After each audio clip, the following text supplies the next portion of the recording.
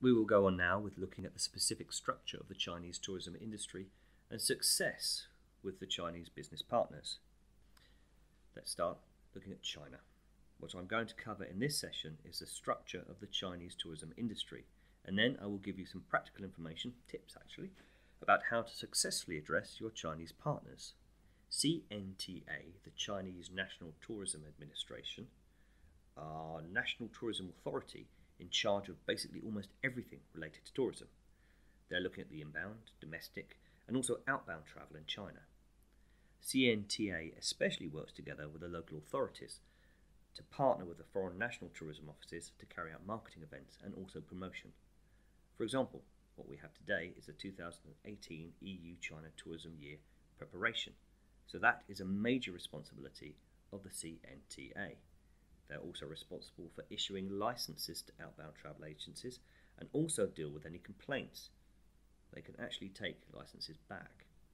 In China, the tourism industry is basically dominated by state-owned tourism operators. Everybody who has had any experience dealing with China is probably quite confused about CITS, CTS and others, as the brands are pretty much identical. Actually, last year the two biggest Chinese travel groups, HKCTS and CITS, merged and became the largest state-owned travel group. Early on, in the beginning stage of outbound tourism, the Chinese tour operators actually started having a price war and competing more for market share than caring about profit, which led to a race to the bottom and the so-called $0 tours. Various Chinese tour operators sold package tours at very low prices, but then, while on such a tour, they forced the participants to go shopping, and then shopping commissions were paid back to the tour operator as a subsidy. The tour guides were not paid also, but had to earn their income from the commissions as well. This damaged the destination's image in the long run and led to a low level of Chinese tourist satisfaction. This is why, since October 2013, the new Chinese tourism law made $0 tours and forced shopping illegal.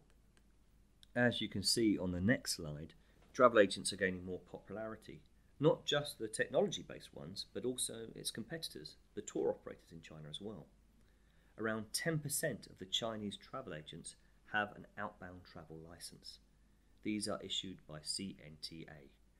Non-Chinese companies are not allowed to sell outbound tours. As I mentioned before, the competition in China among tour operators led to a very negative media report about all these dealings with $0 tourists and about how the Chinese tourists were bullied actually by tour guides and tour leaders and were forced to go shopping. The unpopularity of group tours helped to push more tourists into considering travelling as FITs instead, and it also helped the OTAs, the online travel agencies, to gain more market share as well. Along with the advancement of internet and mobile technology, currently we see 20% of the market penetration by the Chinese OTAs.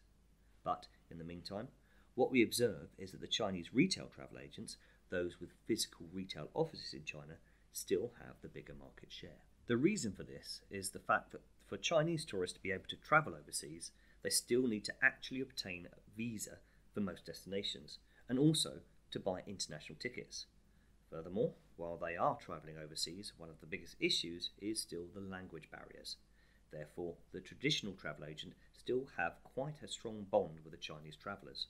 Chinese OTAs, as we can see, are much more colourful here. C-Trip is by far the biggest one, with more than 1/3 of the market share. C-Trip and Tuniu, with the cute ox head logo, are the two market leaders. They have the largest number of outbound offers, especially for the holiday bookings. On the left side, since the Chinese like animal logos, there is a cute flying pig. This is the latest player to join the market, Fliggy, which has actually been rebranded from the former Alitrip. Alitrip is part of Alibaba, the biggest online retailer in China. So now it is called Fliggy, and this company is more focused on the younger traveller up to the age of 30. We can also see on this side that there are also many other Chinese online travel agencies and other online portals. For example, Mafungu, the one with the yellow background, is actually concentrating on user-generated content, where Chinese post their travel blogs and pictures and share their experiences. For anyone who is interested in China, you need to know a bit more about that part as well.